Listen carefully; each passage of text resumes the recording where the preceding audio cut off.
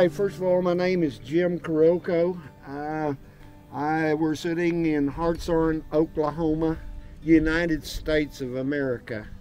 I want to welcome everyone to what the locals call Russian Hill. There's not a whole lot of written good documentation on a little church in Hartshorne.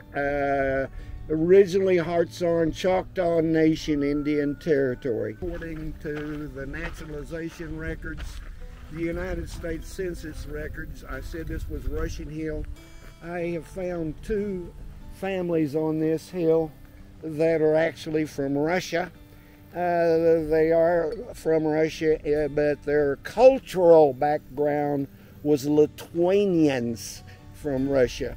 Approximately 1892, a number of people came from the Austrian-Hungarian Empire and worked to work in the coal mines of the Choctaw Nation and Indian Territory.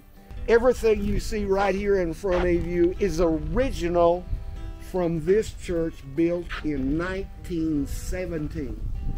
Nothing has been replaced. Notice the three cupolas at the top. You have the three above the door here. You have the three above the windows above there. Notice the first set of doors. You have divided into three, and then you have an Orthodox cross there. Orthodox Christians are Trinity people. God the Father, God the Son, and God the Holy Spirit. All Orthodox churches, if they're built as an Orthodox church, face towards the east, towards Jerusalem. All right, church is divided into three parts. Part 1, Part 2, and then Part 3. The Holy Holy is the back part of the church. These windows here have been replaced. Notice the three again. Now, they could not pattern the original glass from the original those. These were replaced in the 1960s. In fact, a few years ago, I gave a tour to this church to the graduates of Phyllis Wheatley High School in Hartshorne, Oklahoma. Hartshorne was a southern state, so we naturally had segregated the schools. And Phyllis Wheatley School is just a little ways from this school.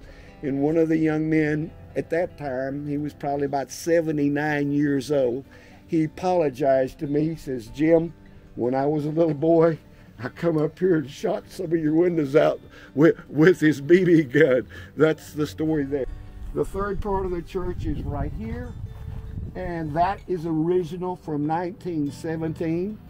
I probably should have started this. This church in Hartshorne, Oklahoma is the only church, the only location in the city of Hartshorne that is a National Historic Site. The Oklahoma Historical Society, they were historic architects. When they saw this, they automatically put this church, oh, that does it right there. The Holy of Holies, the back part of the church is rounded, and the way they did this brickwork fascinated me. Now these have been since 1917, and you can put your hands on these bricks, and these bricks are still hard. Now, per my father, Andrew Kuruko, who was born in Choctaw Nation, Indian Territory in 1907.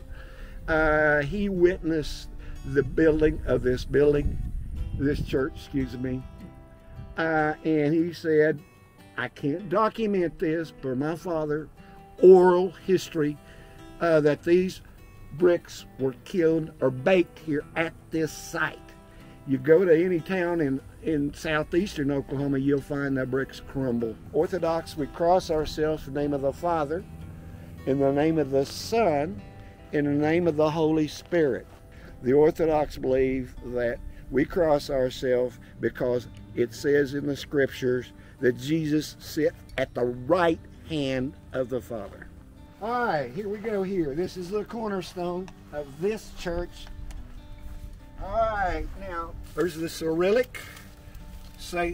Russian Orthodox Greek Catholic Church, St. Cyril. I pronounce it Cyril, not Curl. If you're Russian, you might pronounce it as Curl. And Methodius, not Methodist. I've had so many people say Methodist. 1897 to 1916. Oh man, you just got through saying this church was built in 1917. That is correct. But the first church up here on this hill in Hartshorne, Choctaw Nation, Indian Territory was built in 1897. I'm going to repeat, they had built a church in Hartshorne, Choctaw Nation, Indian Territory, 1897. Now, through documentation, stories out of newspapers, there was a house that the people met in before the church was built. All right, I call your attention to the building over here to his left. At one time, the city of Hartshorne, Oklahoma, had 5 elementary schools within the city limits. Now, today, we're a little bit town, maybe 2,000, but the coal mines brought booms to this town. One, the Roman Catholics had a school called Holy Rosary. Number 2, Hartshorne had a segregated school called Phyllis Wheatley. Number 3 was that the north side of Hartshorne had an elementary school because the kids couldn't cross the railroad tracks. South side had an elementary school in Hartshorne. And last but not least, there was a Orthodox school right at that location. The people settled around this church in all different directions, again, from the Austrian-Hungarian Empire, where the house is there and the cars are parked. The family was called Zazulias, which means cuckoo birds. There's a vacant lot on the side over there. It was Barnas. There was a number of families of Barnas here, not related, at least in the United States. I can't go back to the Austrian-Hungarian Empire, the province of Galicia. We got a Cynic house over there where at one time, Pomarchik right here. You got another family of Barnas right there where that vacant lot is, not where that trailer house is. You got a Wanko over here. On the other side of those trees was the Once-a-Home place. In fact, there's ties to now Eastern Oklahoma State College. Dr. Onsick is the president of the university through her husband's side. On the other side of those trees was a Niskayu. They changed it. On the other side of that was a Slaughter. Then we got, just all around this church to give you all these names. Third generations. I'm a second generation. Okay, Kuruko's where the trees are is my home place. On the other side there, Yakupich, Yakober, they changed their names. Over there is outside the city limits of Hartshorne. The best of my knowledge, we're talking about 72 to 76 families, males. Now we talk about families, some of them had 10 kids. All right, sir. All right, this is the first part of the church. Everything you see here is from 1917 or a little bit later, okay? These are what's called icons or religious paintings. The next thing I need to tell you, I, as an Orthodox Christian, do not pray to that picture. While I am praying, I'm thinking, here's Jesus of Nazareth. He let me have the opportunity, coming here to this earth, to have a hereafter. This originally stood right there at that location, and when heating and air was put in this church, it was moved over to this side. This is a unique icon. This is Jesus of Nazareth. This is St. Cyril and Methodius. And this is a unique icon, excuse me. We call her the Theotokos. We use the Greek term, Theotokos. Some of y'all call her Virgin Mary if you're Roman Catholic. But this is a neat one, because if you look real close on her cheek, she has a little dash in there. Now, I have asked bishops of the Orthodox Church, I have asked numerous priests. They cannot tell me why these settlers in Hartshorne, Choctaw Nation Indian Territory thought this was a special icon to put it as the first icon you get into this church. Now, the story behind that is the Greek monk was saying that the Theotokos is not did anything for me, and so he slashed and put that blood on that painting. But I can't. Now, you got to understand, the coal mines of southeastern Oklahoma were the most dangerous, quote, mines in the world on how much coal was produced versus how many lost their life in the coal mines. In McAllister, Oklahoma, at Chadwick Park, there is a miner memorial that lists the names of the coal miners killed in southeastern Oklahoma. My grandfather is on that name. He was killed August the 26th, 1908. I've already told you my father was born in 1907. So I have no memory of my grandfather, and my father did not either. First set of doors. There's going to be a second set of doors and then a third set of doors. I could let anyone inside that first set of doors, this is historically speaking, except a Muslim, per my father. And you have to understand we're talking about Eastern Europe. Per my father and some of the old men, they would give their life to keep a Muslim out of church property. Now, the second set of doors, you would be asked once upon a time if you were a baptized Christian, and then if you were a baptized Christian, not necessarily an Orthodox, you could come through the second set of doors. If not, you had to stay right here. Now, at this church, there was a lodge called St. Michael the Archangel. It was protectors of the Orthodox Faith. It was also an insurance company, similar to the Latin Church has the Knights of Columbus. All right, now you're inside the second part of the church. This is rare in an Orthodox church. In the 1960s, my father, everybody was old, probably as old as I am right now. You stand during the Orthodox services. Those two benches is from 1917. If a person got tired, they could sit on those benches. But this is rare, okay? This is rare. A lot of the new churches have the benches in them, the pews in them. Once upon a time in this church in Hartshorne, Oklahoma, the men stood on this side, the females stood on this side. Not necessarily today, 2021. All the icons on this side have relationship to Jesus of Nazareth, and then the Theotokos on this side are God-bearers. Notice the three steps. It goes for the Trinity again. Notice the side over here, your Orthodox cross. That's all. This is original, folks, from 1917. Over here, same kind of things.